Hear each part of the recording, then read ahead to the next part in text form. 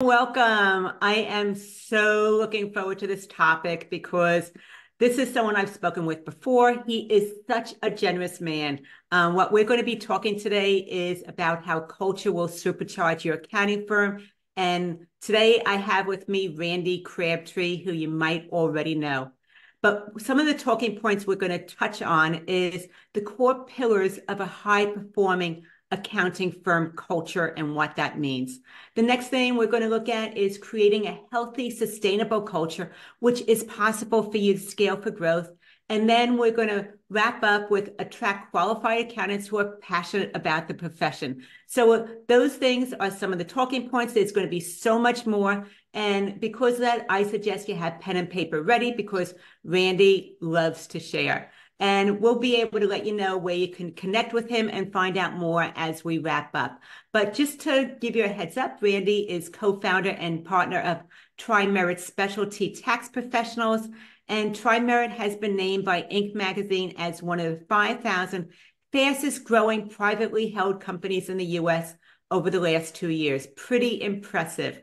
And he's also co-host of the Unique CPA podcast, the Bridging the Gap conference, and was recently named on the top 100 most influential people in accounting by Accounting Today. So if you want to find more details about Randy and Randy Crabtree and Tri-Merit Specialty Tax, go to tri-merit.com and you can get everything there. So Randy, let's just jump in because I know that there's so much. How did you get to be so passionate about culture and really the well-being of not only the firm owners, but the people working in the firm as well? Yeah, it's that. Well, first, thank you for the intro. I need to add you to my PR team, so thank you for that. Um, uh, culture came out of culture has always been important to me. Um, let's jump into that real quick because I've been an entrepreneur my whole life, and 16 years old, I started my first firm, and I always thought it was important to enjoy what you were doing. Fast forward, 10 years, and I was working at my second accounting firm and ended up working for an individual that was kind of a micromanager slash tyrant type. And realized that that was not something I was ever going to do because my goal was to start my own accounting firm. And so I was taking notes on things I enjoyed, things I didn't enjoy. The first firm I worked with, I enjoyed tremendously. They were great partners, great atmosphere. We all went out to lunch together multiple times a week. We even got together outside of work. But I had got to this point where I was 2 years in. It was time for a change, which was a mistake on my end, but it was time for a change. I got to go get more experience. And this culture was awful. And make a long story short, after 4 months, I left that firm without a job. I walked out, said, I'm not coming back. Called the old firm I was at just to tell them what I did. And they immediately said, hey, you want to come back here? And I said, I'll be there tomorrow. And so that was that culture that they had created just solidified the fact that this is the type of thing I want to do. So culture has always been extremely important to me. Absolutely. Actually, earlier this week, I was talking with my son, and what we were focusing on is the difference between management and leadership. And that is, I think, part of a key also, because as far as employees go, nobody wants to be managed, but they want to be really encouraged to grow and be the best that they can be. So let's talk about really the get on the same page as far as culture. How would you define culture so that we're all coming from the same place? That's a great question as well. You are awesome at this, by the way. Another great question. Um, so because when you think culture, I automatically think good culture, but that isn't defined culture. Culture is, whatever culture you have at your firm, and you can intentionally create a bad culture or a culture of burnout. I mean, you can intentionally do that knowing you're going to have high turnover, knowing you're probably going to have to pay these people more because they know they're going to work 80 hours a week and you're going to burn them out and they're going to turn over every 2 years, but you know that you're going to somehow get significant revenue out of that. That's not the culture I want. That's not the culture that I think is sustainable although there's probably some firms out there that have sustained that type of culture. When I think of culture, I define culture as obviously the good firm culture, but it's really, really hard to define. I've tried to define, like, let's come up with a sentence of what is a good culture. And going back and forth, actually with ChatGPT about a year ago, I came up with a one sentence, or chat, and I came up with one sentence Mhm. that I think, at least in my mind, defines, what creates a good culture. And it's very simple. And I love this. Maybe not everybody will, but I have it on this other screen. Make sure I say it correctly. Weak cultures rely on rules, while strong cultures rely on relationships. And that's kind of what you were saying there as well before. And to expand on that, as accountants, we are used to rules. We are governed by rules all over the place. And we have historically been based on rules. And it's so easy for us to fall in the trap of, well, let's set rules and we'll follow the rules, rather than let's build relationships. And when I'm talking relationships, it's more so with the people you work with. I mean, your clients are important too, but to me, those relationships internally are what, creating a positive internal relationship with the people you work with creates a good corporate culture. Okay, so as you were talking about, I was thinking, oh, the micromanaging is what I would call burn and churn. Yeah. So that's something to think about. And then if you really look at the relationships, it's about realizing that if you invest in the people and you let them know that you care, they're going to give back and they're going to be loyal. Plus, I think it's harder to replace a really good staff member than it is a client.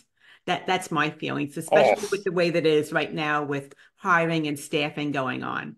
I'm 100% with you on that. In fact, there's one of the best things you can do for a culture is that if there is a bad client, is immediately, cut the cord, Yep. because your staff will be so excited. They'll feel so supported. They'll feel like they are important because you chose them over this revenue stream, and the revenue stream can be replaced. The people are harder to replace. Absolutely. I definitely coach my clients on that all the time is to come up after during tax season, keep your hit list of who you want to get rid of, and then talk about it with your staff and let's kick someone off the island if they just are not a right fit.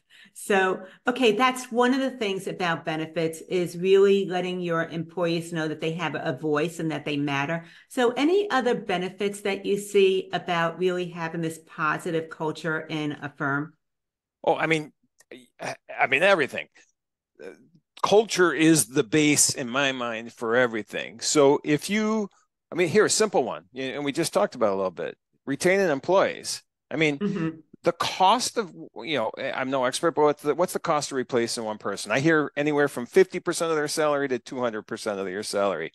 So if you create an atmosphere where people feel valued and feel appreciated and feel like they can be themselves, I mean, that alone is a positive impact on the bottom line of a business and, overall the top line. Because, well, I'll just give you an example. At Trimerit, we've been in business 17 years now. Actually, we got about six more weeks before the 17-year anniversary. I should know this number, but I think and we're about 80 people now. In 17 years, I think we've had about six people voluntarily leave. I mean, they made the decision. Now, obviously, we've made decisions that some people, weren't perfect fits, but people deciding to go elsewhere.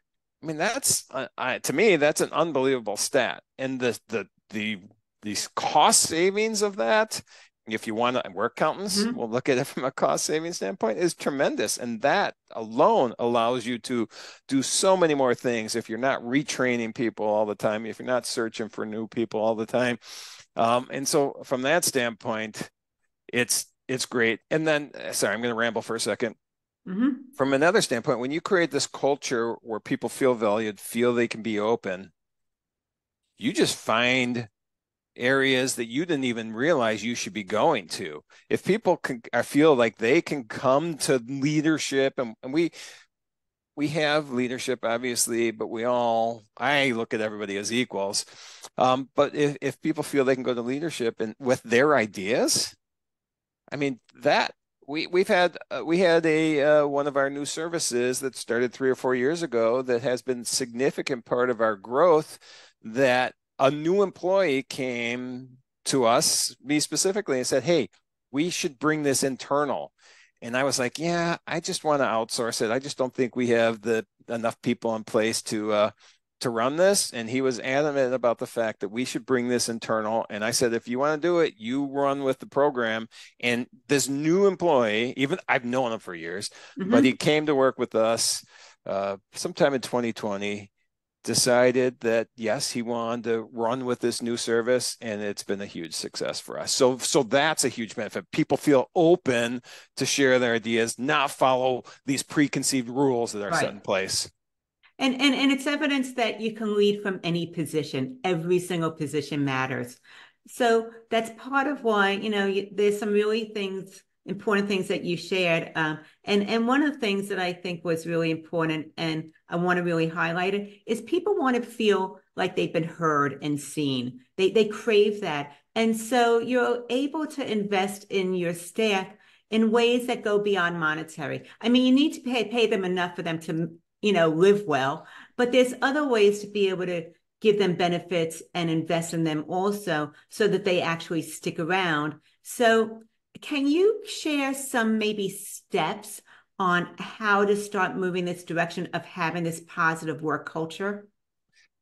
Well, one is just you have to be intentional. It has to be a something you significantly spend time on doing. Now it becomes second nature. But what some things that we do that I think help create a culture, and I feel like I'm bragging, but the fact we don't lose people, I think supports Mhm. the fact that we have a good culture. Some things that we do is again that openness, allow everybody to share. But starting even at the beginning to create a culture, this so when we hire a new person, and I don't get involved in the hiring process, Mhm. I used to, I don't anymore, but I get an automatic notification when somebody gets hired from our payroll service. Then my assistant sets up a phone call, a Teams call with that new employee. Now, I don't let them know why. They actually may wonder who's Randy anyways, and why am I got a Teams call set up with Randy? Who is this guy? But we'll set up a Teams call, and I just want to get to know them. I just get on a call, and I don't talk about work at all. I don't talk about what their role is, and what they're planning on doing here, and that. I just want to meet them as an individual outside of work. And just, I think when you do something like that, you've started that intentionality. You've started the fact that, hey, I'm important, and Mhm. and I feel important. I feel valued at this business. And so I do that with every new employee. In fact, I think I have one right now that just started that I need to get on the schedule. So I'll make sure that that's happening. But up and above that, even without that, so we do that, and I think my partner who started the firm with me, I think he's doing that now as well. I was doing it alone for a while, and I'm pretty sure he's doing it. So get to know at least the two of us that started the firm. But another thing we do to show people that they're important is on calls. So we have Teams calls for group meetings. We're virtual office. We're remote. That's Mhm. important too because people get so freaked out about how do I create a culture in a remote environment. That's a whole nother live We'll session we do could another do. session later. Round Exactly. two. Exactly. But what we do is during a Teams call, let's say it's business development call. At the end of that call, once a month, one of the members on that call gets to just spend 10, 15 minutes sharing about themselves, sharing their outside of work passions, sharing who they are, sharing about their family, their pets, their travel, this last one, somebody shared all about fly fishing because he's a huge fly fisherman. So we all learned about Mhm. fly fishing, but that's his passion. And so we get to hear that. I've got to learn that, our head of marketing is this unbelievable artist and has like pieces in galleries. I've learned that one of our partners was a professional motocross racer before he came work with us. That someone else plays the fiddle in a band. I mean, all these cool things you learn about people that is actually important to work too, but it's more important to them and the value of their life. And so that's just, and I can go on for this for a while, and I know we don't have unlimited time, but those are some things we do. Okay, part of what I'm hearing to get started is first you have to make that decision and commit to it. Yep. Be very intentional. You want to make sure that you knowing the people who are working beyond what they're doing in the office, whether it's virtual or in person, to let them know that they matter. Also, that there's this open door policy where anybody with a good idea can go ahead and voice their opinions and not be shut down. But the other part that I'm really hearing is that there is so much diversity in your firm, and that there are studies about not just cultural diversity or gender diversity, but bringing in people with different interests, different strengths, actually benefits a firm as opposed to firms where everybody looks like everybody else. Oh, and that you just hit on another hot topic for me. Um, if everybody in the firm was a clone of me, we would go nowhere. I mean, we wouldn't be on the top 5,000 fastest growing firms. We wouldn't even be a firm, I don't think, because I have certain skills, Mm-hmm. but those skills, are not going to get everything done. Let me tell you a cool story that we did. We do in person. I mentioned shortly ago that we're remote. Twice a year, we get together as an entire organization in person, which, with close to 80 people now is not cheap. But the fact that we don't have turnover, it's well worth it because we got more than enough cushion to pay for these.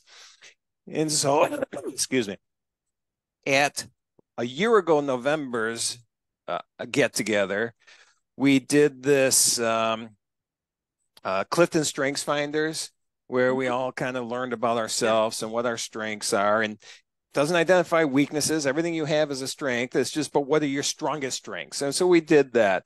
Then in the May get together, we kind of went deeper into that.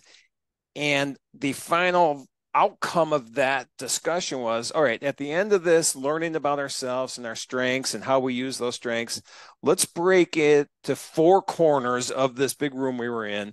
And let's have, and the four strengths, and I'm probably getting them a little bit wrong, but the four strengths were the get stuff done group, the Mm-hmm. doers, the strategic thinkers, the relationship builders, and the influencers. And so when we broke out into the four corners of that room and looked around, it was like I can't get anything done without them. And the group I was in is obviously important to everybody else, but it just highlighted the fact that as you said, the diversity, Mm-hmm. uh, all different aspects of the diversity is so important for a successful firm.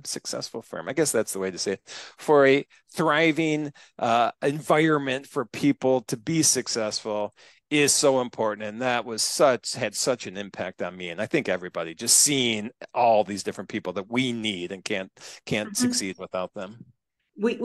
We definitely need to avoid hiring people that are just like us. If anything, you want to hire people that are the opposite of you. Yeah. Um, but the other thing that I see over and over and over again, and I'm sure that you see this too, is burnout in the profession.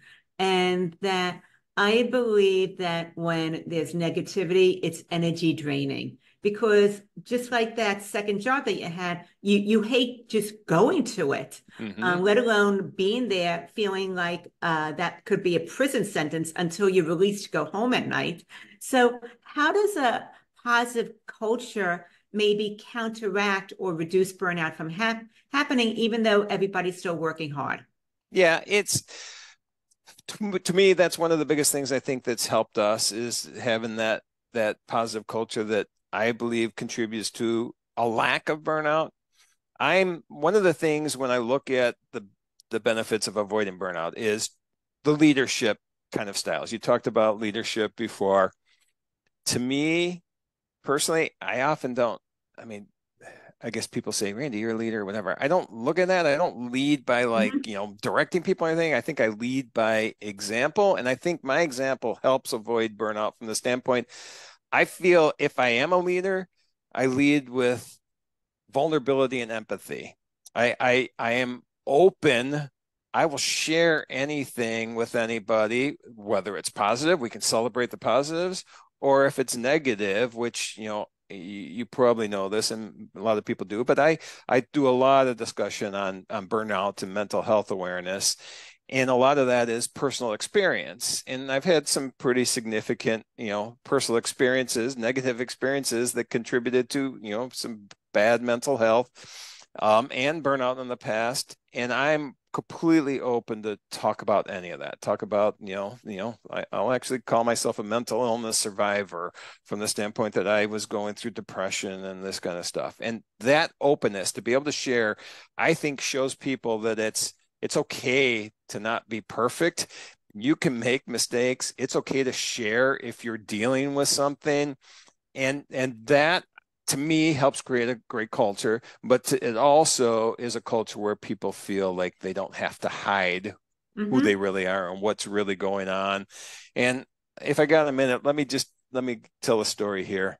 I love telling stories. Please go for it. Um, so I do this mental health presentation for the accounting. I do it for other professions now as well, but for the accounting profession, I went out a year ago, January, and did it for a firm in, I won't say where, but a fairly large firm. They asked me to come out pre-tax season just to kind of get people in a good mindset going into tax season about, taking breaks and making sure they're not over, doing it.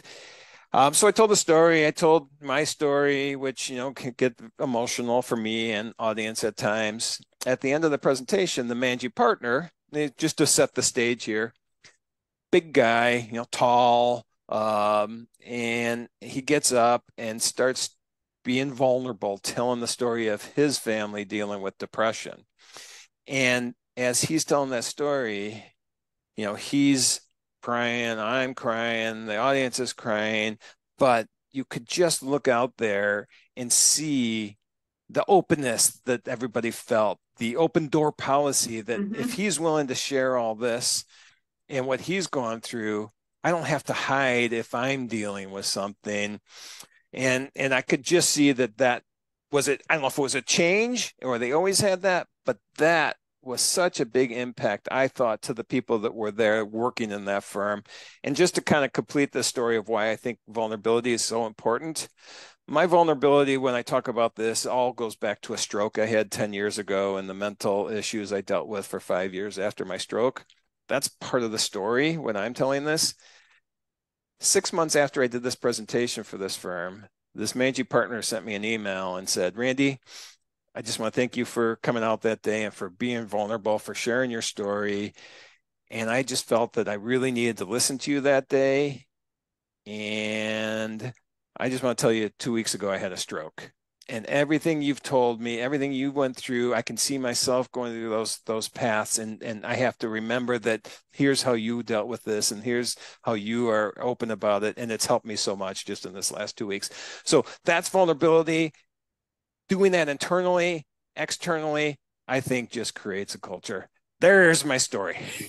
Okay. What I really hear though is that by you being open and showing not just your firm, but really showing other firms that they can do that also, is you're probably saving lives in some way or saving marriages because of that. And it goes so much beyond just the messaging that you're giving, but the impact that it has because you're allowing people to see the whole part of you, the good, the bad, and the ugly. Mhm. And as a result of that, it's given them insights or awareness that they might not have had otherwise. So I just want to really acknowledge what you're doing for the profession and how you're raising the bar in that way because it's so important and it's very rarely talked about.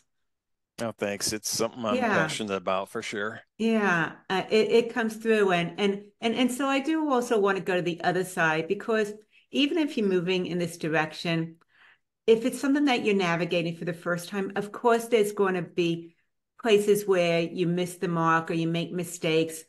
So anything about the negative impact about culture that we need to be aware of as someone might be moving in this direction?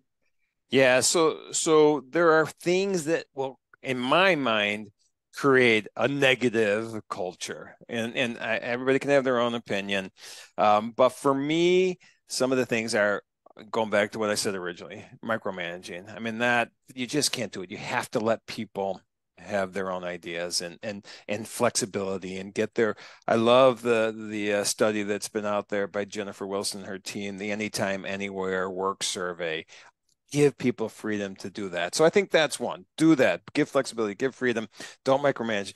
To me, one of the biggest impacts on creating a negative culture, and I'm guessing you'll probably agree with me, is selling hours. Um, Oh my gosh, that was definitely top of my mind. yeah. Um, it is the more and more and more I look at it, it is just there's no positive for you, the people you work with, the client. There's nothing in the selling an hour that is going to contribute to a positive culture. It can contribute to that burnout culture we Mhm. talked about at the beginning, but not a positive culture. So I think those are, and I know you can expand on this probably for hours. But the way I say it is and this isn't me making this up. I'm Mhm. sure I heard it elsewhere. Let's let's sell outcomes. Let's sell, relationships. Let's sell, the bottom line value of what we're bringing to somebody. Let's not sell hours, because what incentive is there for me as an employee to think outside the box, to go faster, to get a better outcome if the outcome is, hey, I make more if I work more. So I'm going to start working 80 hours a week now. Now I'm going to burn myself out. And I'm probably going to have to, write off some of those hours too. But I look good because look, everybody sees me sitting at my desk for 80 hours a week now. And obviously I'm a star. And no, that's not the way to look at this. I remember that was the culture a couple years ago in New York City and other large corporate areas where the trend was to eat at your desk Oh, yeah. Oh, instead of going out. So I'd like to just go a little bit more into this because I'm a big opponent against selling hours. I think that it's unfair to you as well as your staff and your clients. But for so many firms, they're still traditional. They're stuck in it because they don't realize that there's an alternative or how to make the shift. So what do you see as a better solution if it's not going to be an hourly rate that someone is earning or about selling hours? yeah, so for me personally, I could talk about it from a tax standpoint because Hmm. that's what I am. Sure. I'm not auditor. I've done audits. In fact, that when I was micromanaged, that was an audit I was working on. But that I quickly got out of audit and stuck to tax. But from a tax standpoint, I think it's pretty easy to show value. I think based billing based on value is so easy, and outcomes is so easy. And so value can be tax savings, but it doesn't necessarily have to be tax savings. It can be, hey, we kept you in compliance when you were out of compliance and we just avoided penalties and interest, and there's a value to that too. Hmm. There's just a value to peace of mind for people that they know that they have the right solutions. There's value to the fact that you're available to answer their questions. And so Troy Merritt has always been based on value. And it's easy for us from a standpoint because what we do is tax credits and incentives. So I always know the value of I I don't bring anything to anybody because I don't do the work. What Hmm. we as a firm bring to them. And so value billing to me is my solution, our solution. And I think, from a profitability standpoint, we've done pretty well. So I think I can prove that value billing works Hmm. without, I know people will question, well, how do you know realization? How do you know? You know what? Bottom It line has nothing to is do with the cost analysis. exactly. It is like, hey, is the bottom line good? You know where Hmm. you make a little more, you make a little less. You just intuitively know that. But if it's a good client and you're comfortable with that work, you keep doing that work. If you know you're spending more time, not to think about this time, but if you know this one just took a lot longer this year, and we need to talk about the value of that going forward, fine, do it. You know it. You don't have to have every single 80 people in our firm tracking every single minute that they're working, because Mm-hmm. the just that alone is costing you money. That alone is wasting time. That Right. alone, and from a negative standpoint, nobody wants to track time. You right there, you're creating a culture of Mm-hmm. negativity. Mm-hmm. So just out of curiosity, then, are your employees, are they pay an hourly rate or are they all on salary? And this is just a curiosity, is because you're talking so much about value. Yeah, everybody's and again, I was managing partner for the first 10 years. The last 7 years, I've more, what am I? The evangelist for our company, out talking about everything. So Hmm.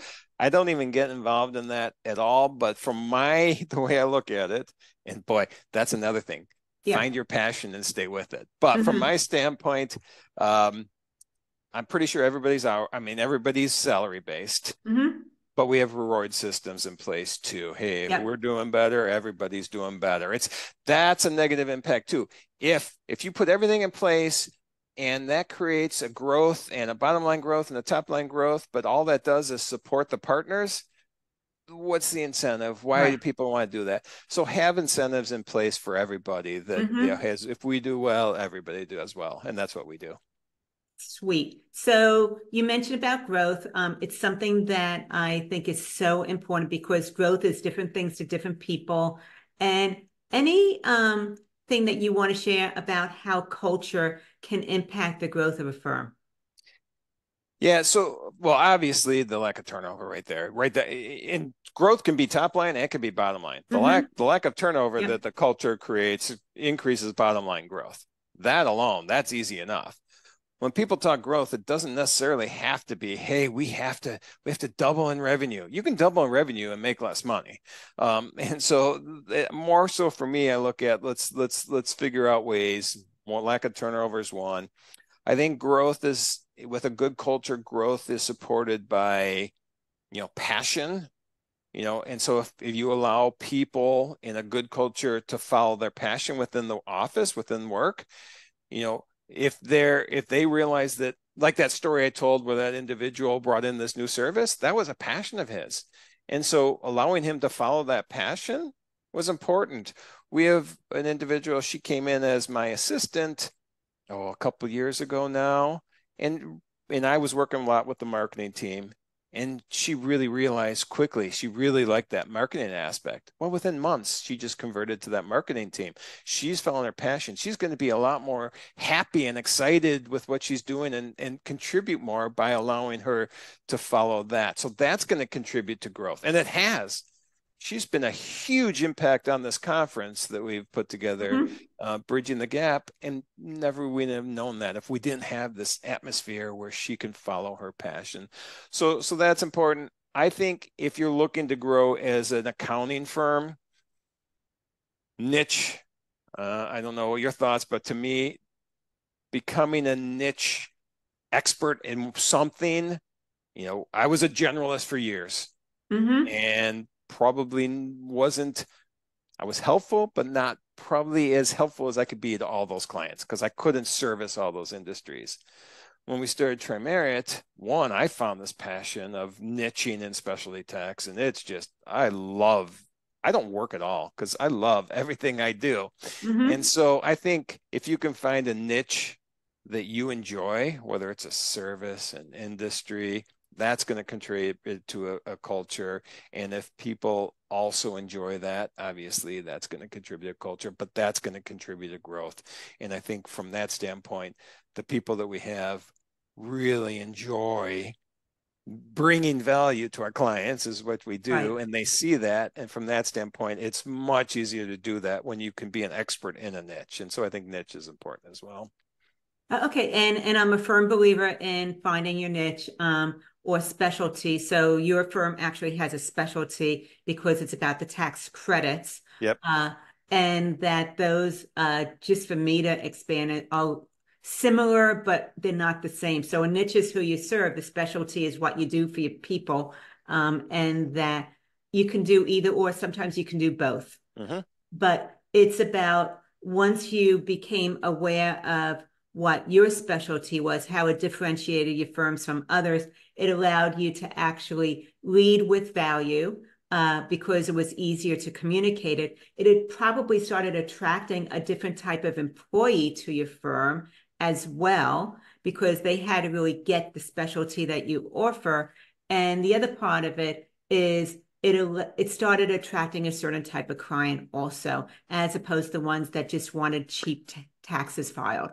Exactly. And you can define, I mean, it was when we defined the niche that we wanted to do, and it took us about 6 months to get Mm-hmm. Tri-Merit organized to a point where how were we going to do everything. When we defined that niche, we were able to define how we were going to go to business too.